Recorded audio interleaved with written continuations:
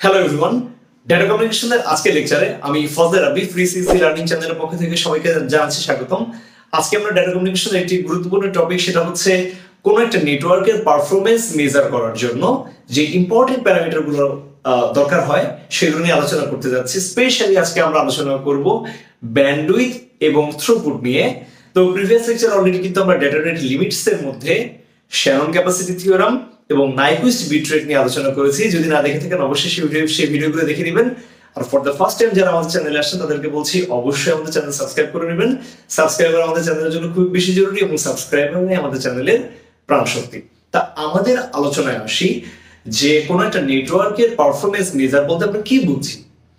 আমরা এটাই বুঝে থাকি যে কোনো একটা ডেটা কমিউনিকেশন হওয়ার সময় আমাদের যে নেটওয়ার্কটা থাকে সেই নেটওয়ার্কটা কতটা ভালো বা সেই নেটওয়ার্কটা কতটা স্মুথলি কাজ করবে সেটার জন্য আমরা সেই নেটওয়ার্কের পারফরমেন্স মেজার করি বেশ কয়েকটা প্যারামিটার দিয়ে। সেই প্যারামিটারগুলো সাধারণত হয়ে থাকে ব্যান্ডউইথ, থ্রুপুট, ল্যাটেন্সি বা delay, jitter.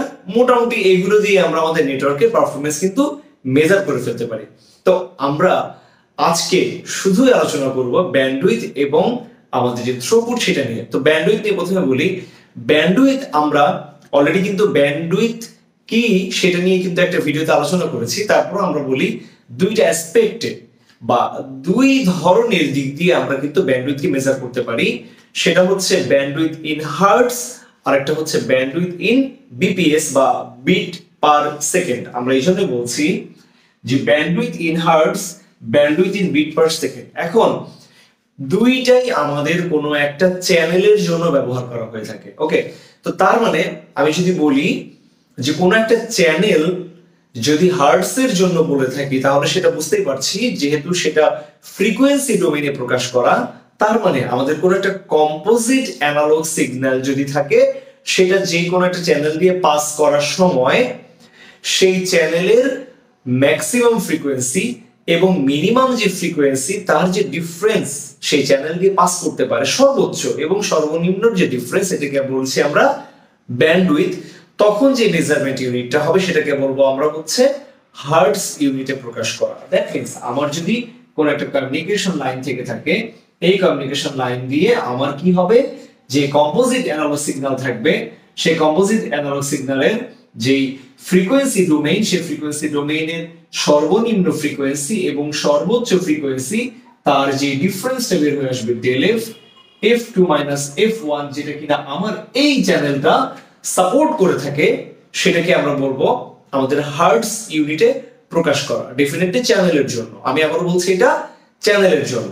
At the same time আমরা আমাদের ব্যান্ডউইথকে প্রকাশ করার আরো একটা কমন মেজারমেন্ট ইউনিট, সেটা হচ্ছে আমাদের যে bandwidth in bit per second. সাধারণত আমরা কি বলে থাকি, এই যে মাত্র যে ইউনিটটা বললাম সেটার এক্সাম্পলটা দিয়ে নেই, যেটা হচ্ছে হার্টজ। যেমন আমি যদি বলে থাকি কোনো একটা টেলিফোন সাবস্ক্রাইবার লাইন, সেই লাইনের জন্য বলা হলো তার ব্যান্ডউইথ হচ্ছে 4 কিলোহার্টজ। তাহলে 4 কিলোহার্টজ যদি বলে থাকি তাহলে বুঝবো এই টেলিফোন সাবস্ক্রাইবার লাইন দিয়ে আমাদের কি 4 কিলোহার্টজ ব্যান্ডউইথ প্রোভাইড করে থাকবে। যাই হোক, আমরা আমাদের পরবর্তী যে এক্সাম্পল সেটাতে আসি, যেটা বলছি আমরা bandwidth in bit per second. সাধারণত আমরা কোনো ব্রডব্যান্ড যখন লাইন নিয়ে থাকি কোনো আইএসপি বা ইন্টারনেট সার্ভিস প্রোভাইডারদের কাছে, তখন সাধারণত আমরা এই ইউনিটটা আমাদের কাছে খুবই পরিচিত, যে ভাই কত এমবিপিএস লাইন নিলেন বা কত কেবিপিএস লাইন নিলেন, যাই হোক না কেন। তাহলে সেই ক্ষেত্রে কিন্তু একটা ব্যান্ডউইথের কথা বলা হয়ে থাকে। তার মানে আবারও বলছি, আমাদের যে কমিউনিকেশন চ্যানেল থাকবে সেই চ্যানেল পার সেকেন্ডে কতগুলো বিট, দ্যাট মিন্স ডিজিটাল ট্রান্সমিশনের কথা বলছি, কতগুলো বিট পার সেকেন্ডে সেন্ড করতে পারে, এইটাও আমার এই চ্যানেলের যে ক্যাপাসিটি। তার আমি যদি বলে থাকি 1 kbps, তার মানে আমার এই চ্যানেলের ব্যান্ডউইথ যদি হয়ে থাকে এইটা, তাহলে আমার এই চ্যানেলটা কি করবে, পার সেকেন্ডে 1 সেকেন্ডে 1000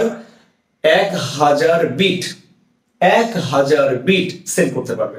এটাকে আমরা বলবো bandwidth in bit per second. তাহলে আমাদের মোটামুটি আমাদের ফার্স্ট যে প্যারামিটার ছিল ব্যান্ডউইথ, সেটা সম্পর্কে মোটামুটি বোঝা শেষ। এখন আমাদের পরবর্তী যেই ইউনিট যেটাকে বলছি আমরা থ্রুপুট, সেটা নিয়ে আলোচনা করি। তো থ্রুপুট নিয়ে আলোচনা করতে যে প্রথমে একটা গল্প মনে পড়লো, যে সাপোজ রহিম সাহেব একটা গরু কিনে আনলেন, বিক্রেতার কাছ থেকে এমন একটা স্টেটমেন্ট জেনে যে এই গরুকে দিয়ে 10 ঘন্টা হাল চাষ করা যায়, কিন্তু প্রকৃতপক্ষে এই গরুকে দিয়ে 6 ঘন্টা হাল চাষ করা যায়। এর বেশি হাল চাষ করলে গরুটা দুর্বল হয়ে পড়ে। তাহলে এইখানেই আমি সারমর্ম টেনে দেই, এই যে ফার্স্ট যে বললাম 10 ঘন্টা, এইটা হচ্ছে সেই গরুর ম্যাক্সিমাম ক্যাপাসিটি ধরে নিলাম, আর যে প্রকৃতপক্ষে গরুটা 6 ঘন্টা কাজ করতে পারে এইটা হচ্ছে তার থ্রুপুট। তার মানে বাস্তবিক অর্থে আমরা যতটুকু আউটপুট পাই সেটাকেই বলবো থ্রুপুট। ওকে, আচ্ছা যাই হোক, তাহলে আমরা এটাই ধরে নিব যে বাস্তবিক অর্থে যতটুকু পাবো, রিপিট করছি আমি আবারও, বাস্তবিক অর্থে যতটুকু পাবো সেটুকুই হচ্ছে আমার থ্রুপুট। ওকে, তাহলে আমরা বুঝে গেলাম, এটা রিলেটেড একটা অঙ্ক দেখলেই বুঝতে পারবো যে a network with bandwidth of 10 Mbps। ওকে, তার মানে এই যে 10 Mbps ব্যান্ডউইথ বলে দেওয়া, আসলে কি আমরা যখন কোন একটা কমিউনিকেশন লাইন থেকে 1 Mbps নেই, আমরা কি প্রকৃতপক্ষে 1 Mbps বা 2 Mbps পুরোটাই কি পাই? না, পুরোটা কিন্তু পাই না। তার মানে বুঝতে হবে ওই যে পুরোটা যে পাচ্ছি না, কিছুটা কম পাচ্ছি, ওইটাই হচ্ছে থ্রুপুট। আর প্রকৃতপক্ষে যেটা আমাকে লিমিট বলে দেওয়া যে আপনার চ্যানেল তো 10 Mbps, এই 10 Mbps হচ্ছে ব্যান্ডউইথ বা এটা থিওরিটিক্যালি সেট করা, আর ওখান থেকে কমে প্রকৃতপক্ষে যতটুকু পাই সেটা হচ্ছে থ্রুপুট। যাই হোক, তাহলে অঙ্কের কথা ফিরে আসি। অঙ্কে বলছি network with bandwidth of 10 Mbps, তাহলে এইটা আমাকে সেট করে দেওয়া আমাদের আই স্পিড থেকে, এটা ব্যান্ডউইথ, এটা ম্যাক্সিমাম হতে পারে, can pass only an average of 12,000 frames per minute। পার মিনিটে কি হয় 12,000 ফ্রেম সেন্ড করতে পারে এই চ্যানেল দিয়ে, carrying an average of 10,000 bits each frame carrying। তাহলে আমার পুরো যে ডাটাটাকে সেন্ড করছি, অলরেডি কিন্তু আমরা মোটামুটি কিছুটা কনসেপ্ট জানি নেটওয়ার্কিং এর জন্য, যে আমার যে ডাটা মেসেজ থাকে সেই বড় মেসেজটা কিন্তু কি হয় ফ্রেম আকারে ক্রিয়েট হয়। প্রত্যেকটা ফ্রেম আলাদা আলাদা হবে কিছু বিটকে ক্যারি করে পেলোড ফিল্ড হিসেবে। তো যাই হোক, আমাদের ফ্রেমের স্ট্রাকচার যদি আমরা একটু দেখে নিতাম আমাদের জন্য ভালো হতো।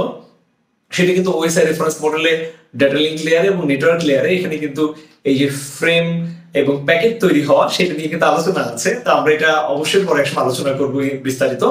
তো যেটা বলছিলাম যে আমাদের প্রত্যেকটা ফ্রেম আবার 10,000 করে বিট ক্যারি করছে। তাহলে আসলে পুরো মেসেজের মধ্যে কি আছে? মেসেজের মধ্যে যেটা আছে পার সেকেন্ডে 12,000 ফ্রেমস এবং 10,000 বিটস। তাহলে এইটা মিলে আমি বলবো টোটাল বিটস ডিভাইডেড বাই আমার যে টাইম, এখানে যেহেতু টাইম ইউনিট বলে দেওয়া আছে আমি সেকেন্ডে নিব, কারণ আমার যেই চ্যানেলের ক্যাপাসিটি বের করতে যাচ্ছি সেটা কিসে বোঝা যাচ্ছে অলরেডি আমার বিপিএস বিট পার সেকেন্ড, তাহলে আমার বিট পার সেকেন্ড বা বিপিএস ইউনিটে নিয়ে আসতে হবে। ওকে, তাহলে আমি বলছি যে throughput, what is the throughput of this network? তাহলে কি বলবো? আমি বলবো throughput of network equal to total bits per second. Definitely. ওকে, তাহলে টাইম দিয়ে ভাগ করব, ঘটনা এটাই। তাহলে টোটাল বিটস কত? নাম্বার অফ ফ্রেমস হচ্ছে 12,000 ইনটু, এবং প্রত্যেকটা ফ্রেমের মধ্যে আমার কত 10,000 করে এই যা পাচ্ছি সেটা হচ্ছে টোটাল বিটস, এবং পার সেকেন্ড দরকার। তো তাহলে আমার টাইম আছে 60 মিনিট। তাহলে আমি 60 মিনিটে যদি ভাগ করে দিই আমার হচ্ছে টোটাল পার মিনিট, তাহলে 60 এটা এখন কিসে চলে যাবে? সেকেন্ডে চলে যাবে। ওভারঅল যা পাবো সেটা হবে হচ্ছে আমার বিপিএস, এখান থেকে আমি যা পাচ্ছি 2 Mbps। ওকে, তাহলে এখান থেকে আমি কত পাচ্ছি? 2 Mbps। তাহলে 2 Mbps যদি হয় তাহলে আমি কি দেখতে পাচ্ছি? আমার চ্যানেলের মূলত চ্যানেলটা 10, সেখান থেকে আমি আউটপুট হিসেবে কি পাচ্ছি? 2 পাচ্ছি। তাহলে এখন আনসার আমি কিভাবে লিখবো? আমি যদি বলি এই চ্যানেলের থ্রুপুট এটাও হবে, আর আমি যদি বলি যে চ্যানেলের থ্রুপুট পাচ্ছি ক্যাপাসিটির 1/5, ক্যাপাসিটির 1/5, তার মানে 2 ডিভাইডেড বাই 10, ওকে, ইনটু 100 যদি করি, পার্সেন্টে যদি নিয়ে আসি তাহলে কত পাচ্ছি? আমি 20% পাচ্ছি। তাহলে আলটিমেটলি সেটা কত? সেটা আমার 150 হচ্ছে। তো যাই হোক, এই লেকচারে কিন্তু আমরা আমাদের নেটওয়ার্কের পারফরমেন্স মেজার করার জন্য যে ইউনিটগুলো থাকে সেই ইউনিটগুলোর মধ্যে আমরা কিন্তু ব্যান্ডউইথ এবং থ্রুপুট নিয়ে কিন্তু আমরা বিস্তারিত আলোচনা করার চেষ্টা করলাম। এট দ্য সেম টাইম এটা ম্যাথ সলভ করে কিন্তু আমরা এর আন্ডারস্ট্যান্ডিংটা ক্লিয়ার করার চেষ্টা করলাম। তো যাই হোক, আশা করি ভিডিওটি আপনাদের ভালো লেগেছে এবং ব্যাপারটা আপনারা বুঝতে পেরেছেন। যদি আপনাদের উপকার হয় অবশ্যই ভিডিওটি আপনারা লাইক করবেন, শেয়ার করবেন, আমাদের চ্যানেলটা সাবস্ক্রাইব করে রেখে অবশ্যই বেল আইকন প্রেস করে রাখবেন যেন যে কোনো ভিডিও আসলে খুব ইজিলি আপনারা এগুলো নোটিফিকেশন পেয়ে থাকেন। নেক্সট লেকচারে আমরা পরবর্তী যে প্যারামিটার গুলো আছে সেগুলো নিয়ে আলোচনা করতে যাচ্ছি। তো ততক্ষণ পর্যন্ত সবাই ভালো থাকবেন, সুস্থ থাকবেন। আজকে লেকচারে পর্যন্ত।